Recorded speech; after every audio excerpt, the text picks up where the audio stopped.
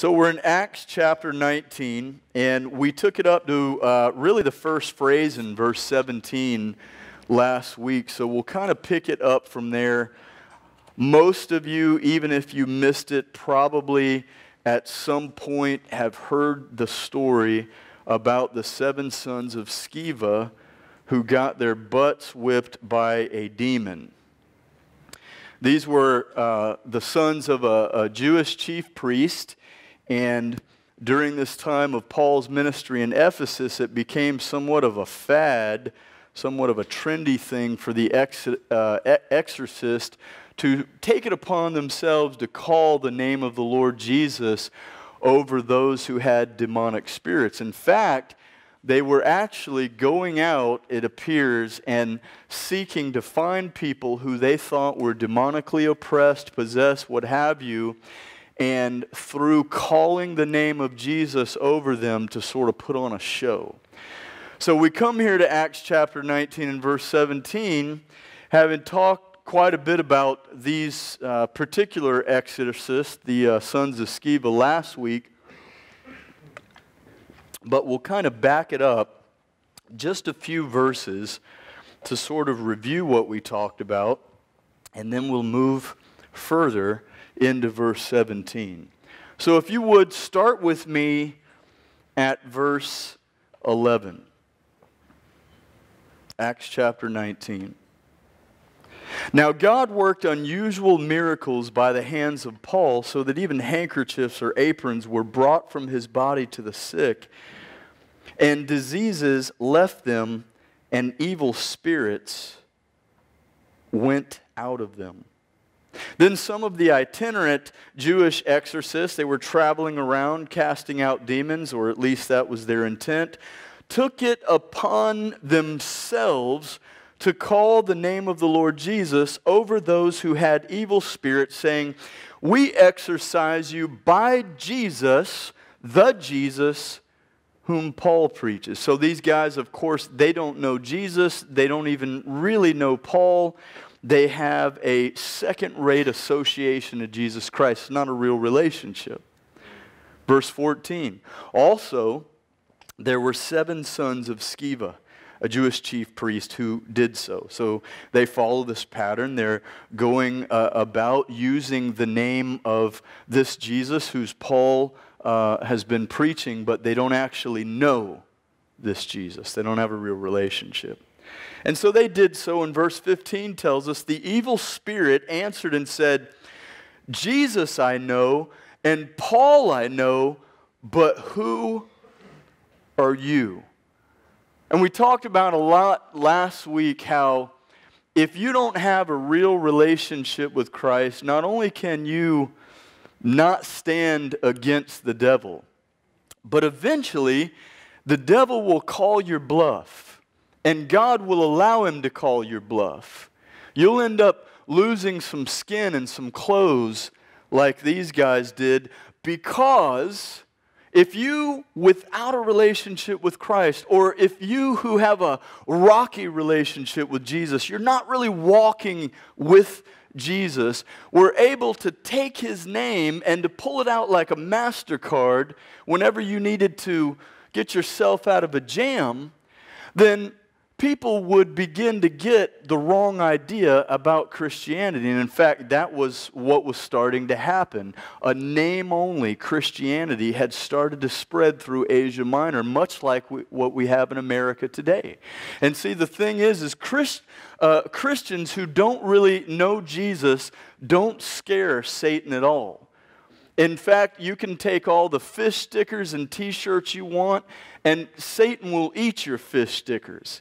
He doesn't care about your t-shirts, because you don't have the authority of the kingdom of God on your life, and there's no devil on the planet who doesn't see right through that whenever you approach using the name of Jesus like some badge from 100 yards away. They can see that thing came out of one of them little game machines in the grocery store. It's plastic. Says SpongeBob on it or something like that. It's not real. And these guys would experience this.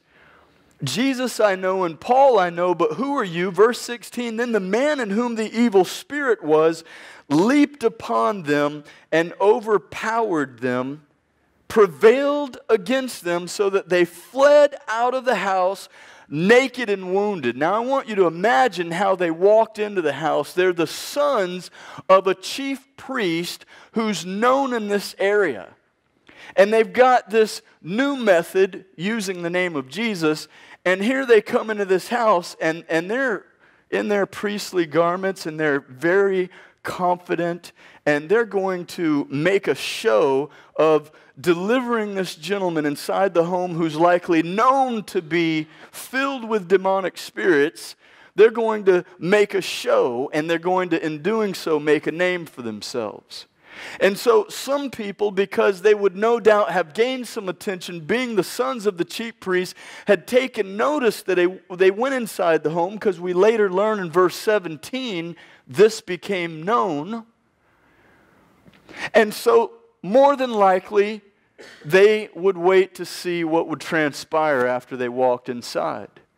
Maybe they heard some noises. We don't know. There isn't a description given. But what we do know is that for anyone who was observing this, the next thing they saw after seeing them disappear into the house was some naked, bleeding, wounded men running out, screaming.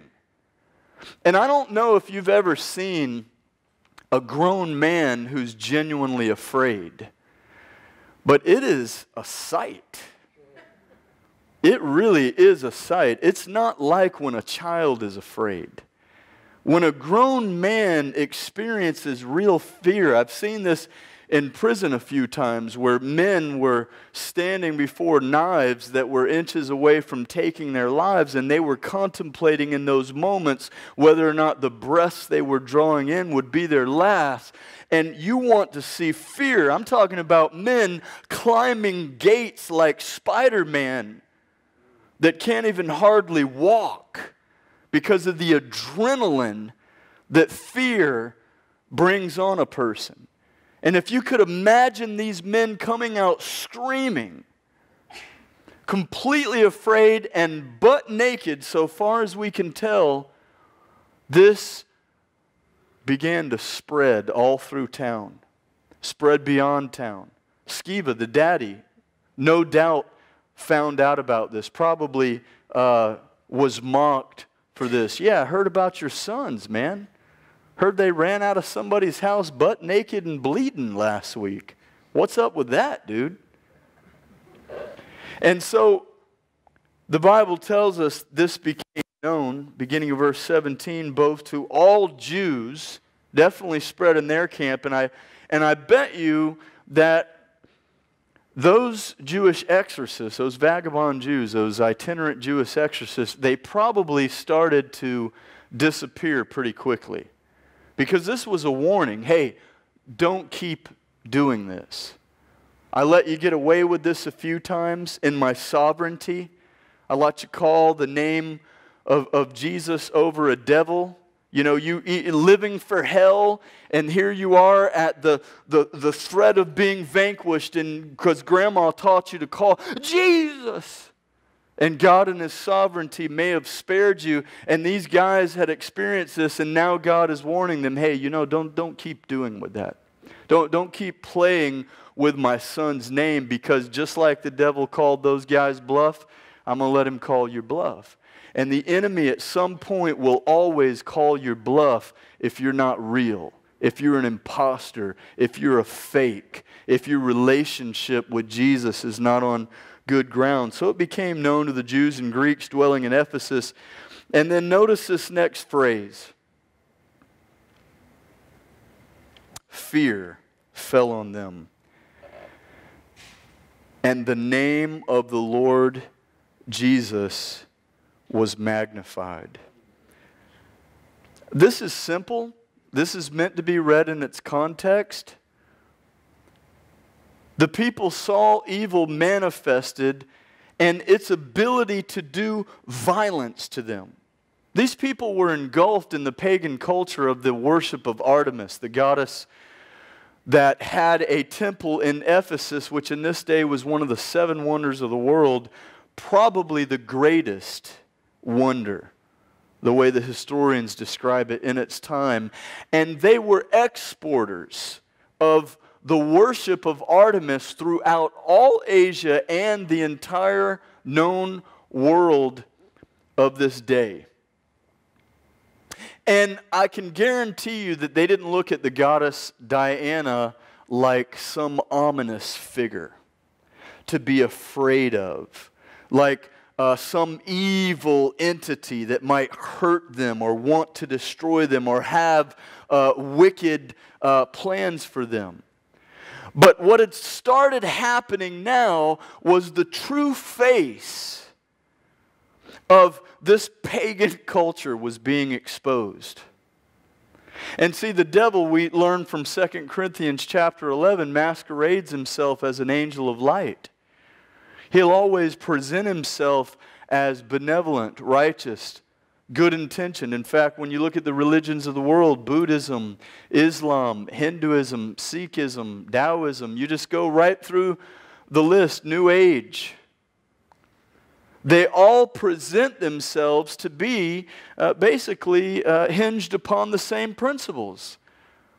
Doing good to other people, treating other people, nicely, to each his own. Being kind, being fair, being honest. And so they present themselves as benevolent. And there's no reason for us to look at this text and think that the Ephesians had any different scenario.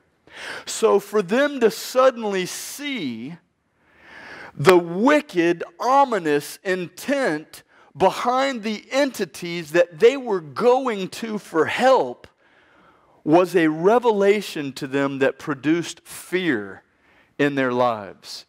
They suddenly became very afraid. It would be almost like this, as if you had lived with someone for a very long time and had gotten perhaps close to them to a degree, but never real close.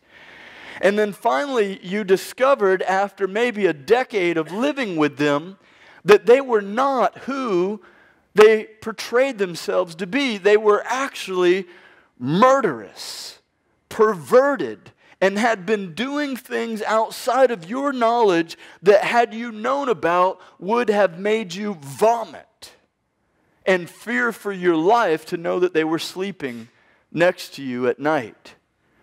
And this is the kind of revelation that they get, where suddenly they realize that all of these amulets and books and little trinkets that they have that are tributes to Artemis, tributes to the goddess of Diana in their homes, the t-shirts, the bumper stickers, the whole 9 yards, the sayings, the traditions, their culture that was built upon it, they suddenly realize, man, these things all have an association to those things that beat the heck out of that guy and sent them screaming in fear, bleeding and naked, and they suddenly were like, well, then what's to keep me from that?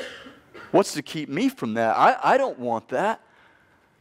And I think they begin to realize in their minds that the entities that they have been worshiping in their idolatry, the entities that they've gone to, the women for fertility, the men for the sake of having sons, for prosperity, that they actually had ominous intentions. They were evil. And now, aware of the presence of evil, they begin to be afraid. But as a result of it, the name of Jesus is magnified. It means the name of Jesus is just blown up. Now everybody's thinking, Jesus. Why? Because Jesus is the one and only source of salvation from the darkness which they've now discovered themselves to be in the grip of. And I look at this, and while the believer is never to be afraid of darkness, I recognize two things. He is to have a healthy understanding of darkness, in the sense that he is not to toy with darkness. Christians should never play with evil. But the unbeliever Though the Christian has nothing to be afraid of so long as he walks with Christ.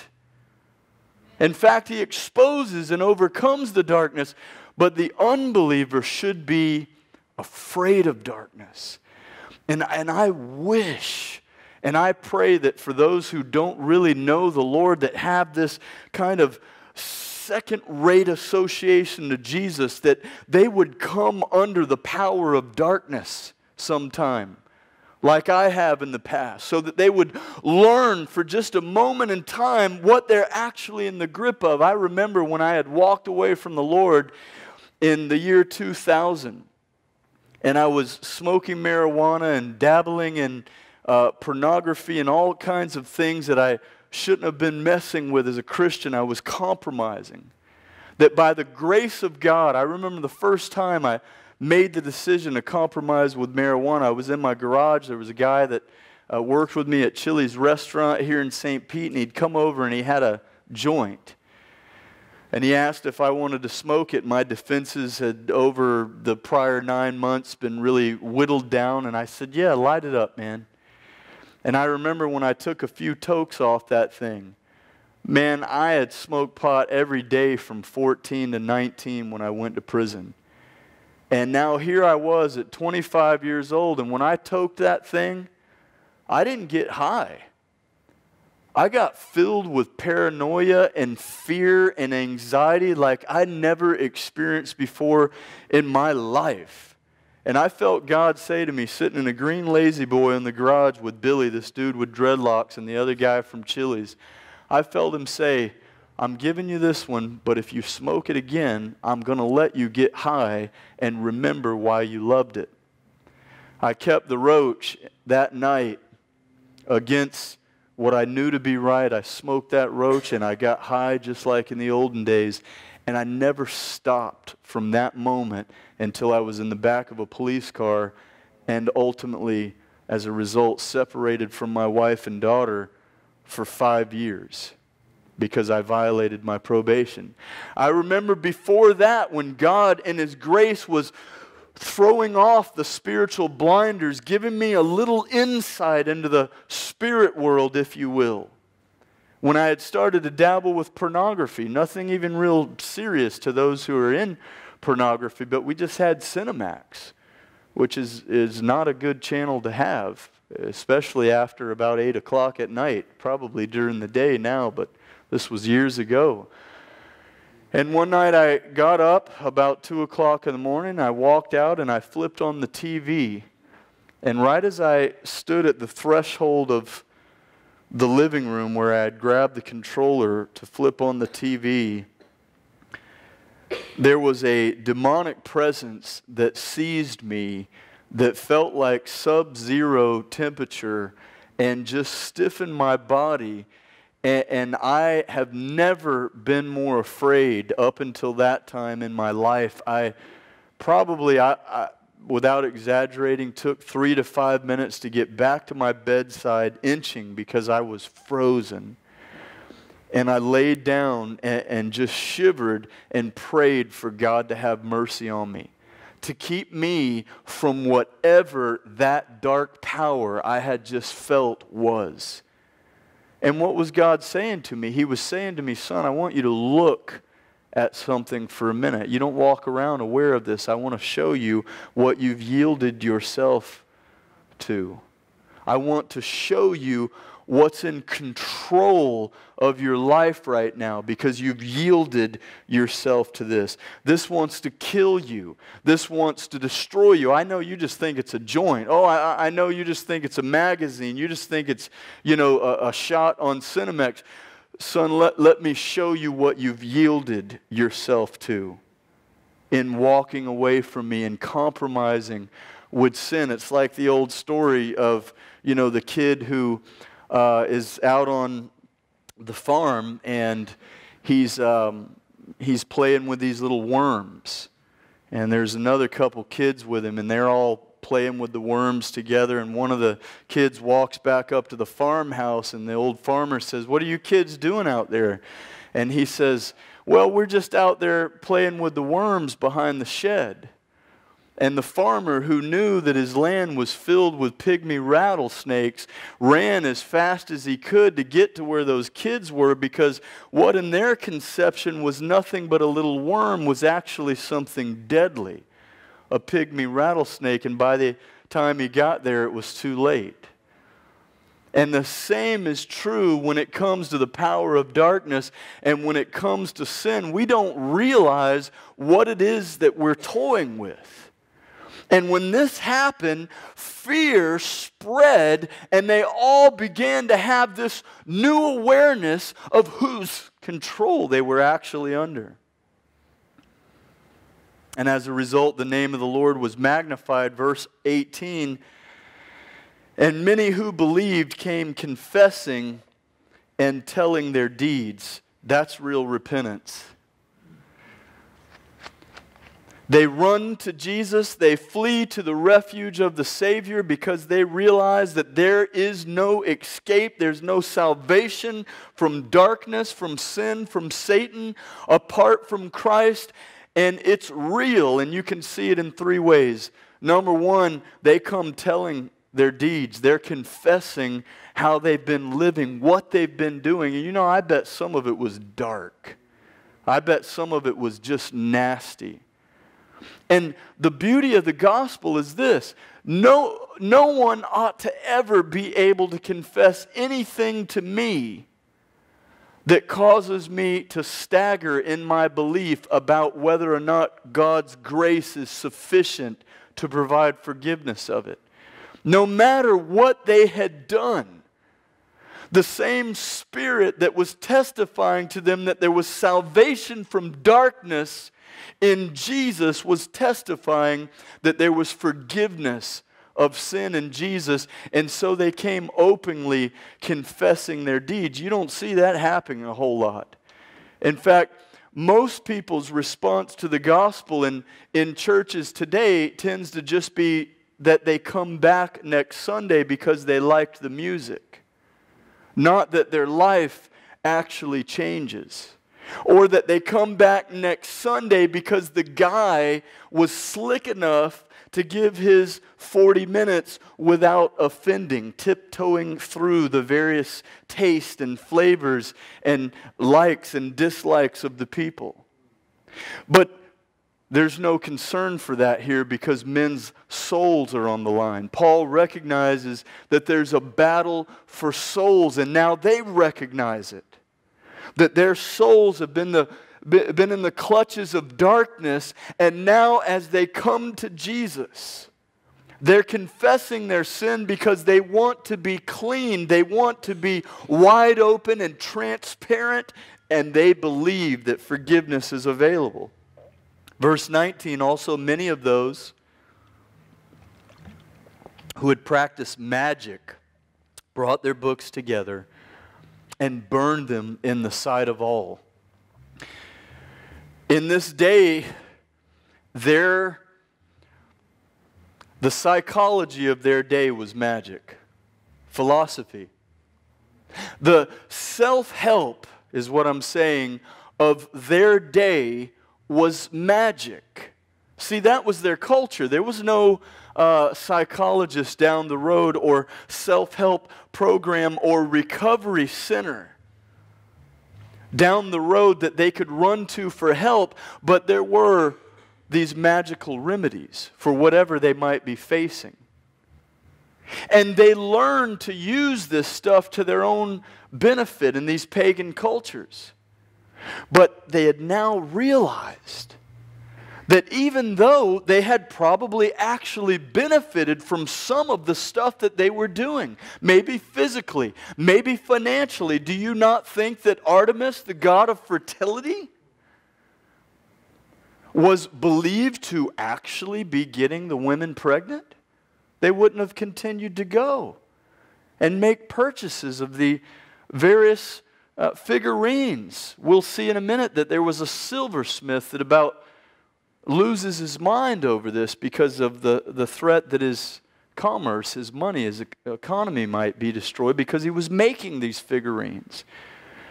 Darkness has real power. Satan has power. That's absolutely true. Satan has power, and guess where he got it? He got it from God. When Jesus was taken in the Garden of Gethsemane, he said to them, "Now is your hour and the power of darkness." But he was taken by the sovereignty of God. He surrendered himself to it because he had a plan that was going to fool them all. When you look at the Old Testament, you see the power of darkness. You see that what was meant for evil, in spite of that, was used by God for good, but you see the power of darkness. You see Joseph thrown into a hole in the ground and sold to Midianite slave traders, and then later thrown into prison for 12 years. You see the 3 Hebrew kids, Meshach, Shadrach, and Abednego, thrown into an oven. You see Daniel thrown into a lion's den. And before the deliverance takes place, if you didn't know any better, apparently they've been defeated. Well, Joseph, you've been in there for 12 years. Satan has real power. If you don't believe that, you're not reading your Bible. Jesus referred to that power in Luke chapter 10 when he told his disciples, "Behold, I give you power over all the power of the enemy, to trample on scorpions and serpents, and nothing by any means will harm you." He acknowledged that the enemy had power. In Colossians, Paul says that we've been translated from the kingdom of darkness. Kingdoms have governments. Governments speak of authority and power. We've been translated from the kingdom of darkness into the kingdom of the Son of His love. And so the enemy has power, and now all of these amulets and these books and these things are being brought out that represented their association to the enemy, because they don't want anything to do with his power. They don't want anything to do with what he might be able to benefit them with. They don't care that, yeah, maybe there were some areas where Artemis was coming through. Listen, if you don't believe that false prophets can do signs and wonders, read Revelation.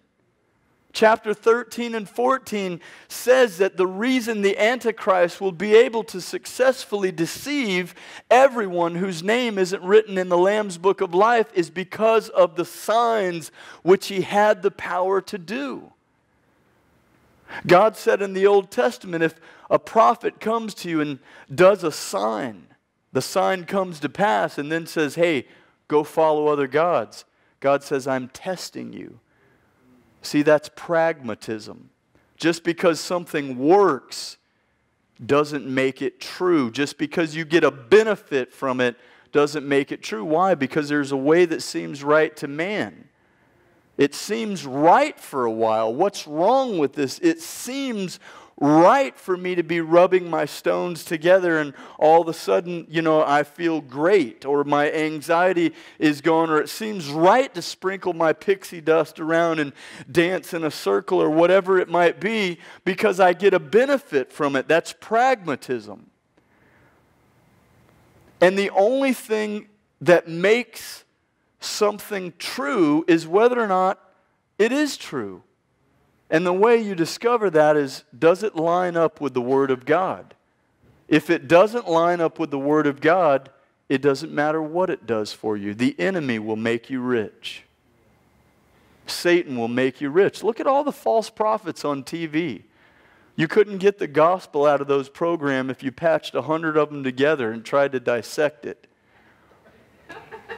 Amen. Look at all of the more famous personalities in Christendom right now today. Most of them are filthy rich. That doesn't mean anything in the way of authenticating the veracity of their ministries. If it's not true, it's not true. And now they've realized that, and they want no part of it. You know what? When I came to repentance after that time, and it took me being in the back of a police car and ending up in jail, even though the Lord was graciously working with me.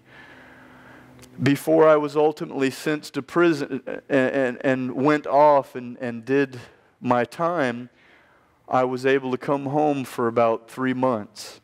And that was when I found a church and began to serve the Lord again, and my wife came to repentance, and so many good things happened. But one of the first things I did, my wife took a pot plant that was bigger than our privacy fence and went and shoved it in the cash and carry dumpster because she didn't know what else to do with it. When I got home, I took all the alcohol out of my fridge, and I started going through my CDs.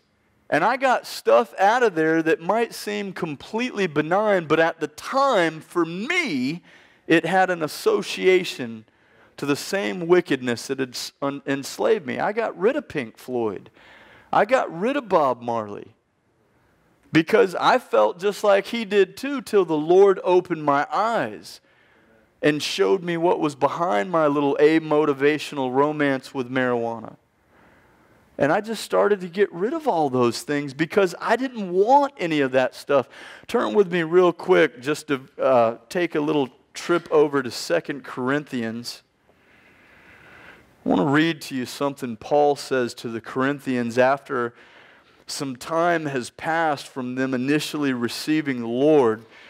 False prophets have begun to come in, and they always take one or two tracks. They're either legalistic, and they're trying to get you to do certain religious things in order to be made right with God, or they're liberal, and they're telling you that it doesn't matter how you live. And in this case, the Corinthians had started to flirt around with the world again.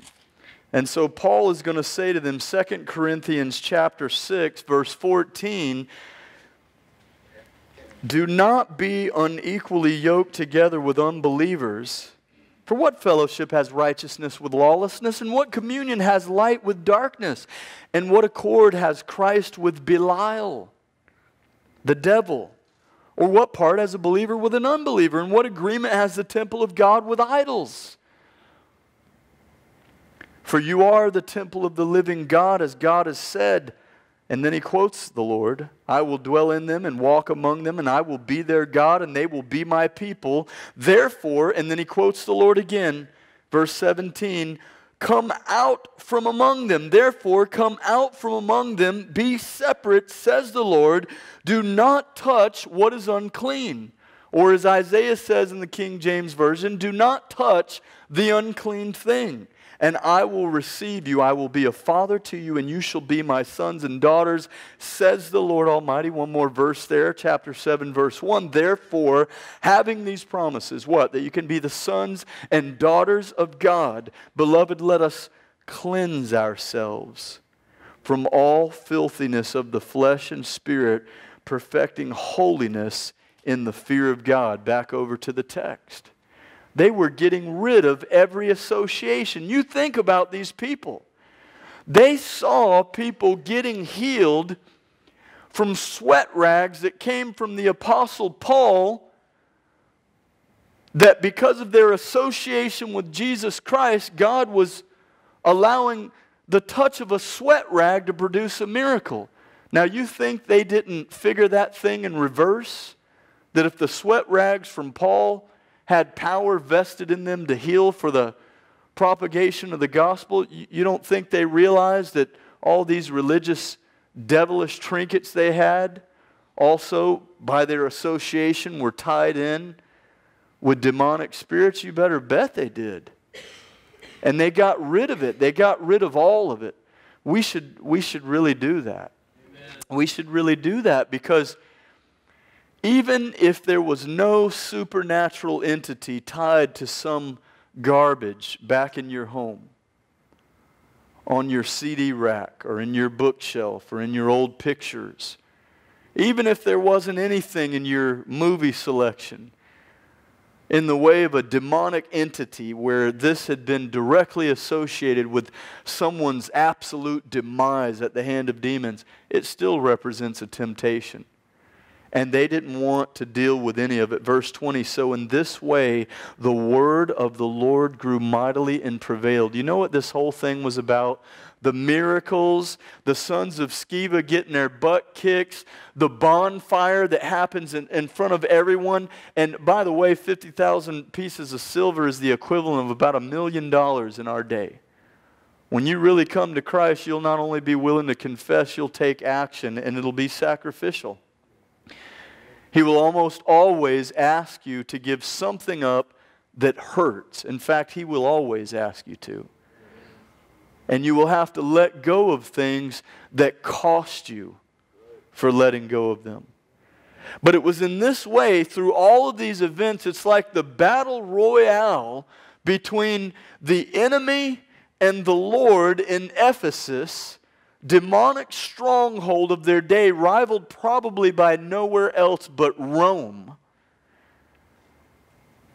And it was all about the spread of the gospel, the word or the message of the Lord. Verse 20, you know what's so cool? Paul wasn't even present when most of that stuff happened.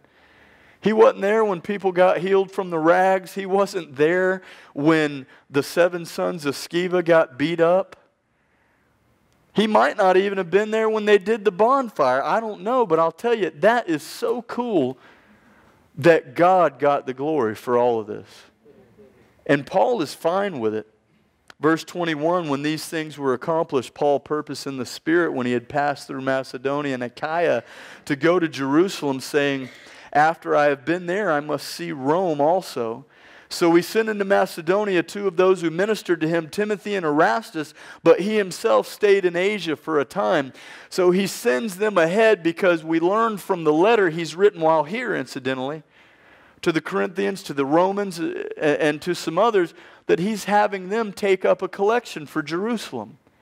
I think it's so amazing that Paul never forgets about the church even when he's on mission. Never forgets about Jerusalem. But has a heart, even though they didn't always treat him right in Jerusalem, to get the churches that have been established as a result of his ministry to take up an offering for Jerusalem. But you know what really gets me in those 2 verses? Paul says, after I've done this, after I've gone to Jerusalem, I must also see Rome. I guarantee you the enemy does not like that plan. Rome in this day is the capital of the entire world. It's where at this time Claudius Caesar is, esteemed to be God. And Paul is saying, I won't be finished with the commission that God has given me until I take this thing to the very end. And for me, the end of the line is Rome. And you'll read, we will together in chapters ahead, that was actually the end of the line for Paul. Tradition tells us that eventually he was murdered in Rome after having successful ministry there. See, we don't ever stop in publishing the gospel until there's nobody left to share it with. As long as there's lost people that are under the power of darkness anywhere in the world, we can never stop speaking and preaching and working on behalf of the spread of the gospel. We can never do it. But you know, Satan hates that plan. Satan did not like the Apostle Paul's plan. Look at the next verse. Verse 22, verse 23, and about that time there arose a great commotion about the way. The way was a name for Christianity in this day. For a certain man named Demetrius, a silversmith, who made silver shrines of Diana, that's the god Artemis, brought no small profit to the craftsmen. He called them together with the workers of similar occupation and said, men, you know that we have our prosperity by this trade. Moreover, you see and hear that not only at Ephesus, but throughout almost all Asia, this Paul has persuaded and turned many people, saying that they are not gods which are made with hands. Paul is preaching wherever he goes against idolatry. Paul is saying wherever he goes, if you made it with your hands, if you conceived it in your mind and painted it with a brush, engraved it with a tool, built it with a hammer and nail, you can just know it ain't God. Because God is not worshiped through the things that can be made with men's hands. And so he's making his case because he is hot. He's about to lose his commerce. Verse 27, so not only is this trade of ours in danger of falling into disrepute, but also the temple of the great goddess Diana may be despised and her magnificence destroyed. Notice, whom all Asia and the world worshipped. Paul, by preaching the gospel for 2 years in Ephesus, had made an impact on society throughout the entire world.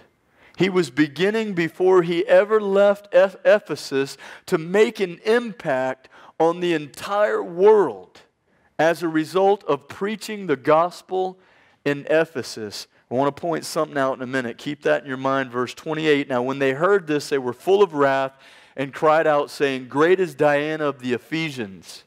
So the whole city was filled with confusion, and rushed into the theater with one accord, having seized Gaius and Aristarchus, Macedonians, Paul's travel companions. And when Paul wanted to go into the people, the disciples would not allow him. They thought, Paul, man, they're going to kill you. Then some of the officials of Asia who were his sent to him, pleading that he would not venture into the theater. The word there in the Greek, officials, is Asiarchs. These were top leaders, and they were saying, bro, if you go in there, we love you, but we can't protect you. Some therefore, verse 32, cried one thing and some another, for the assembly was confused, and most of them did not know why they had come together. See, that is a work of the enemy. Wherever confusion exists, they don't even know why they're together. They've got Gaius and they've got Aristarchus. They don't even have Paul. And they're hollering and shouting, Great is Diana. And one group is saying they're there for one reason. Another group is saying they're there for another reason. What did these two guys do that you're about to kill? We don't know. It just had to be bad, so we're here yelling and screaming, and we're going to kill them. And that's how irrational Satan can get you. And you know how he does it? You know how he does it? By stirring up emotion. Emotion. If you get under the grip of your emotions, they will drive you to kill and to hurt people that you actually had no problem with at all. It's confusion when you listen to anything other than the voice of God, the Word of God.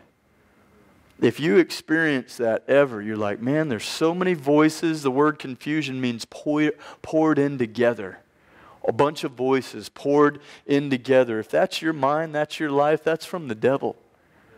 James says that where confusion, envy, bitterness are, sensual, earthly, devilish.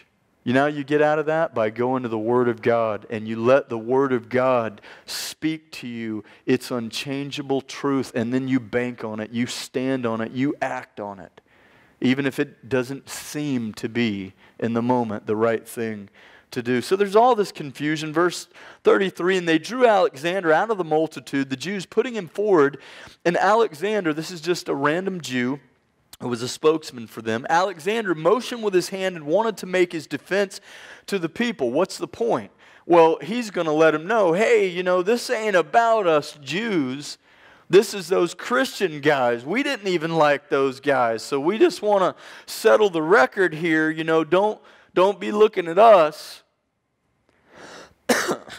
Doesn't even get to do it. Verse 34, but when they found out that he was a Jew, all with one voice, they cried for about 2 hours, Great is Diana of the Ephesians. They're overcome with emotion.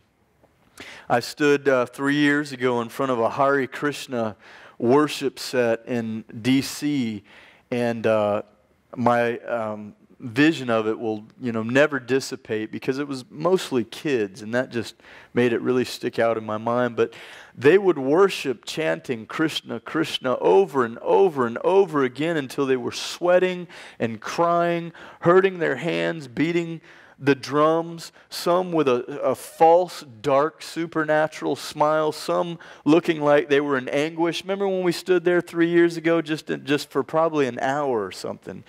And they just got louder and harder. And they don't even know why they're doing it. They didn't know Jason and I from a hole in the wall.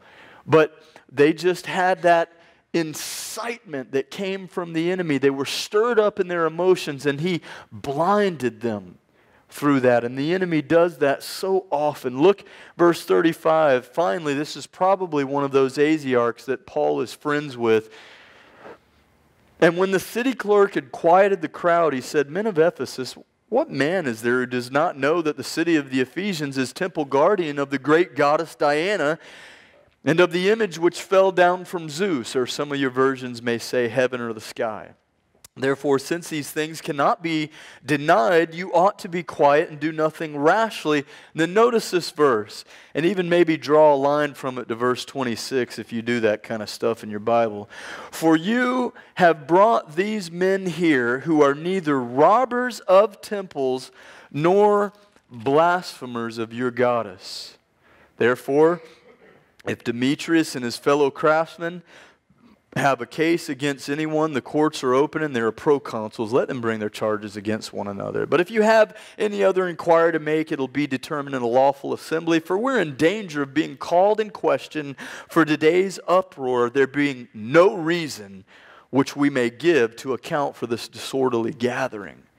And when they had said these things, he dismissed the assembly. So this guy comes out. Obviously, they've got some facial recognition of this guy because they're shouting. The crowd, as soon as they see him, pipes down, and then he begins to speak. And I think the most important thing that he said was in verse 37, "For you have brought these men here who are neither robbers of temples nor blasphemers of your goddess." You know what I see here? The sons of Sceva go out to pick a fight with the devil. That is ridiculous. You don't pick a fight with the devil, even as a Christian who's filled with the power of God. Jesus taught us to pray, "Our Father who art in heaven, hallowed be thy name, thy kingdom come, thy will be done on earth as it is in heaven. Give us this day our daily bread. Forgive us our debts as we forgive those who are in debt to us. Lead us not into temptation." We don't count ourselves strong enough to face temptation. Lead us not into temptation, but by contrast, deliver us from the evil one. Jesus taught a humble position in prayer relevant to the power of darkness. We don't rush in where angels fear to tread. Peter tells us in 2 Peter chapter 2, as well as does Jude, that the false prophets who despise authority speak evil of, in the King James, the word is dignitaries. It means the heavenly ones or the glorious ones. They walk around talking about devils and demons like they have some power of their own.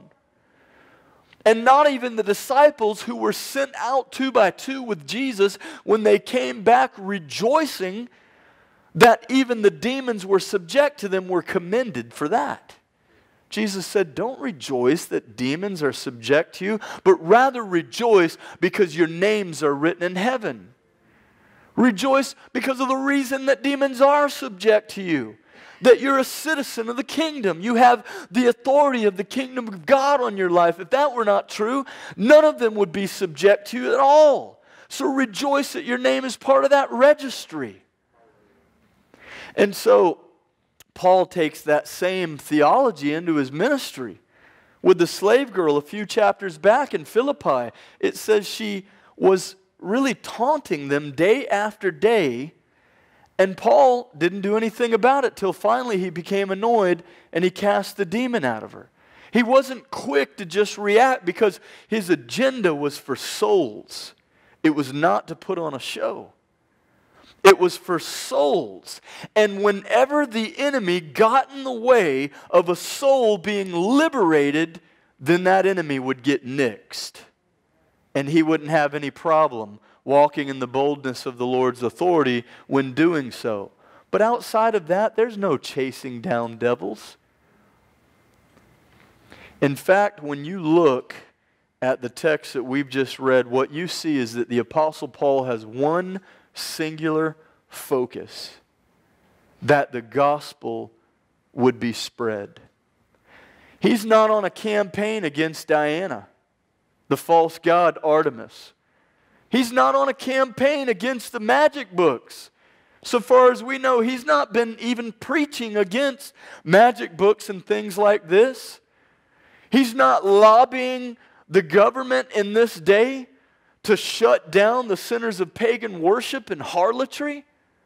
He's just preaching the gospel, and as a natural result of that, when the heart of mankind is seized, these things begin to topple. The kingdom of hell falls down. Look at what we've got going on around us, and we'll close with this. Last week, 25 Coptic Egyptians slain by Muslims. About a month ago, a 4-year-old thrown off the Skyway Bridge just after being embraced. 9/11, the Batman movie massacre. Or 2 days ago, a young man named Stephen who shook his 3-month-old baby and banged its head until it was fractured and dead because he had to get up a second time that night to quiet it since mom had to work in the morning. Are these people monsters? No. They're you and me. Amen. You have the same seeds in you that were inside of every one of them, and the only thing that you lack to do what they have done is the water, the circumstances that are just right to fall on those seeds of wickedness, get them to produce and bear wicked fruit in your life. That's right. You can't legislate any laws that will prevent babies from getting thrown off bridges. You can't legislate even to stop abortion. Oh, you may legislate to get it stopped legally. But the flesh is going to find a way to do what it is intent upon doing, no matter what law you place on it.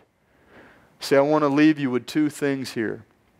Paul's focus was the Great Commission. It was the spread of the gospel. And Paul's weapon, his artillery, was the Word of God. He talked to the Ephesians in chapter 6 about spiritual warfare. He gave them one weapon, the sword of the Spirit, which he said is the Word of God. He tells the Corinthians in 2 Corinthians chapter 10, the weapons of our warfare are not carnal. They're not of this world, but they're mighty in God to the pulling down of strongholds. We don't fight with law. We don't fight with psychology. We don't fight with guns. We don't fight with medicine. Now, we may use all of these things to some degree or another as consistent with the Word of God, but never should any one of these things become the weapon that we think will liberate people that are captives to sin and darkness. There's only one weapon, and it is the Word of God. It is the gospel of Jesus Christ. And there's only one goal. Listen, the enemy will work hard to try to give you a cause. And if that cause is not the salvation of mankind, listen, I'm telling you, every cause other than that must bow and become lesser to that one overarching goal. You and I are pilgrims. We're sojourners. Jesus is coming back, and there's people who, should he come today, are going to die and go to hell because they don't know the forgiveness that comes as a result of his shed blood. There isn't anything more important than this, and there's only one way to accomplish it: by the gospel, through the power of the Holy Spirit. We're going to pray, and then if there's anyone that would like to talk or pray, you're welcome to come up. We'll have a couple of the elders and other guys up here that can pray and talk with you. And if you have a concern about your soul, boy, I wish you would come up.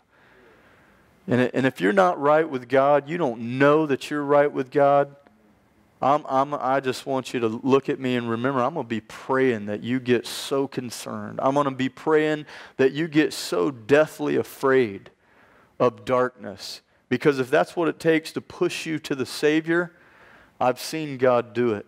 I pray that He would do it again. Father, we praise You for Your goodness. Lord, we worship You. There's none like You. We just give You the praise, Lord, that You alone deserve. You are the God above all gods. You're great, greatly to be praised, Lord. Do a work, I pray, in my heart, God. Do a work in their hearts. May we truly cleanse ourselves, Lord, from all the filthiness of the flesh and spirit. Things You can see and things You can't, Lord. May we chuck them, get rid of them, burn them up, Jesus. To get closer to You, that the enemy would have no power, no hold, no influence over our lives whatsoever, Lord. Lord, I pray that You would invite men and women, boys and girls, Lord, to join the battle today to liberate people from the kingdom of darkness. May it be done in Jesus' precious name. Amen.